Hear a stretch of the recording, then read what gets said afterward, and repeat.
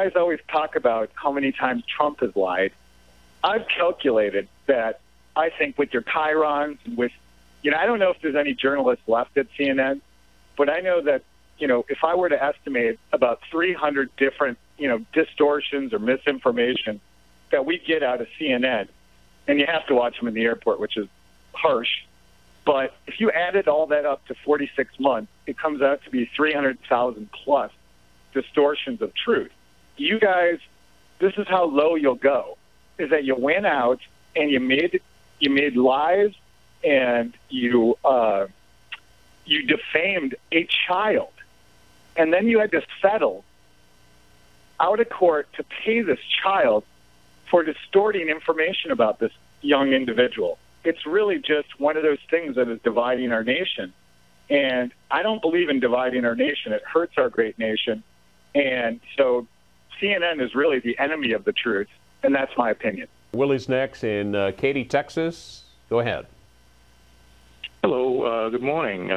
Hey, Mr. Stelter, just a couple of questions. Your book is full of anonymous sources, as you say, that are inside Fox News. And how can they be reliable, which is the name of your show, Reliable Sources?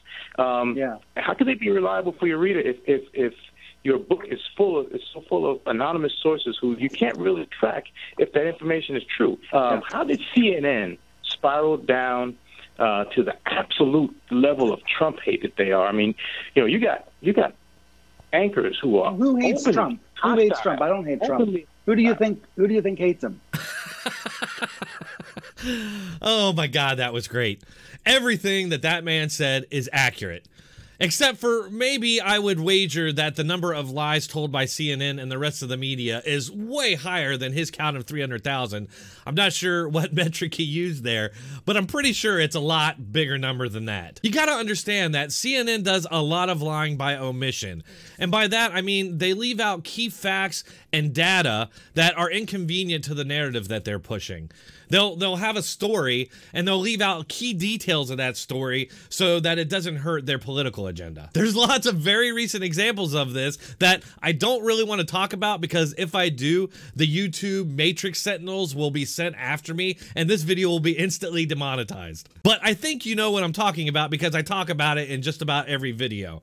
So, trust me, if I ever get a chance to speak with Stelter, he's gonna get an earful. Okay, so let's dig into Stelter's embolism-inducing response to this caller. I'm grateful for the call, and I know that you're not the only person that feels this way.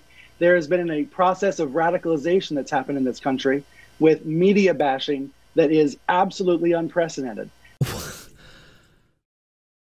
What? I mean, you see what he did there, right?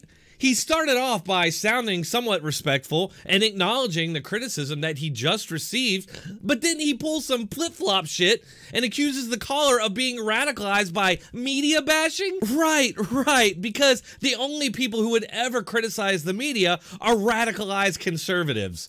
What exactly makes them radical anyway?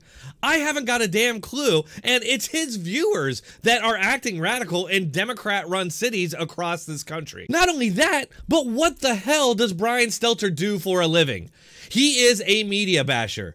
Day in and day out, that's what he does. He bashes his ideological and business competition over at Fox News. And he doesn't just bash Fox News, he accuses them of radicalizing and brainwashing half the country. And in fact, the Washington Free Beacon recently did a study that showed the CNN media team covers conservative news outlets over 20 times more than liberal ones. As you can see, the terms right-wing, far-right, and conservative news or conservative media pops up considerably more than left-wing, far-left, or liberal news media. And when they do mention left-wing, it's typically in the context of criticizing the right. For example, the only mention of far-left in Brian Stelter's newsletter was a quote from April 1st on Sean Hannity, in which the Fox News host referred to Red Code co-founder Kara Swisher as a, quote, far-left media mob maniac. So you see, even when they do use left-wing, it's only to attack Fox News and the right. And what about media bashing? Brian Stelter has basically adopted the exact same rhetoric that Barack Obama used in his war on Fox News. That's why it's so ridiculous when Brian Stelter acts like criticism of the media is something that's never been seen before. The Obama White House is firing back. charging that Fox News is different from all other news. That Fox News often operates almost as either the research arm or the communications arm of the Republican Party. If media is operating basically as a talk radio format, then that's one thing, and if it's operating as a news outlet, then that's another. And the White House has gone beyond words. Last September 20th, the president went on every Sunday news show except Chris Wallace's show on Fox.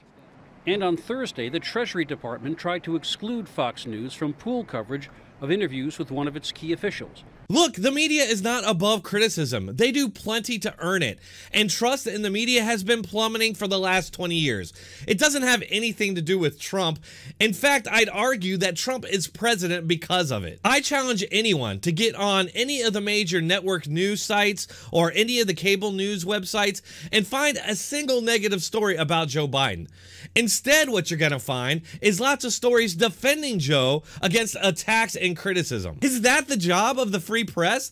To act as campaign PR for one of the parties? Listen, when Brian Stelter calls you a radical for questioning the media's honesty, it means you're over the right target. 20, 30 years ago, conservatives talked about media bias, and there were some really valid points to that critique.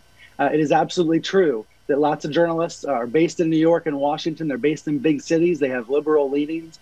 And mainstream newsrooms are built to make sure that that bias doesn't seep into the news coverage. And yet sometimes it does. I absolutely acknowledge that.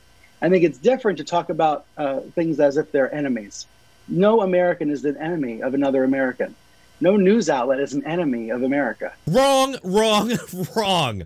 Some of us still remember when the Democrats and the media demonized the Tea Party protests and really any opposition to Barack Obama in the worst possible terms, even comparing them at times to domestic terrorists and suicide bombers. These people are crazy.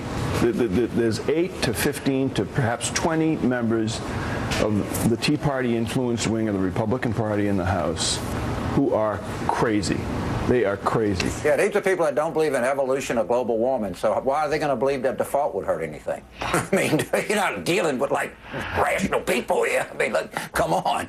They've strapped explosives to the Capitol, and they think they are immune from it. These Tea Party guys are, like, strapped with dynamite, standing in the middle of Times Square at rush hour, and saying either you do it my way or we're going to blow you up, ourselves up, and the whole country up with us. Or how about Democrats telling the American people that Republicans want them to die? Come on now, Brian. You guys have been painting your political opposition as the enemy for a very long time.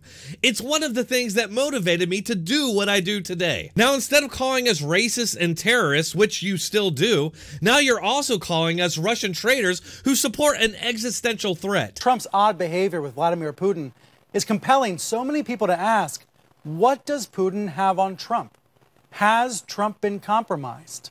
Trump might have committed treason. Then on top of that, you paint Fox News as a propaganda machine that's radicalizing conservatives. I mean, how much more can you demonize us? Now, what I find real interesting is that Stelter acknowledges that the media is filled with left-wingers and Democrats and can be biased, but somehow criticizing that is radical. They say that the best lies have an element of truth to them, and I think that's what we're seeing here with Stelter's attempts to deny. All right, that's all I can take of Stelter for right now, but if you're on Twitter, I implore you to tweet this video to him.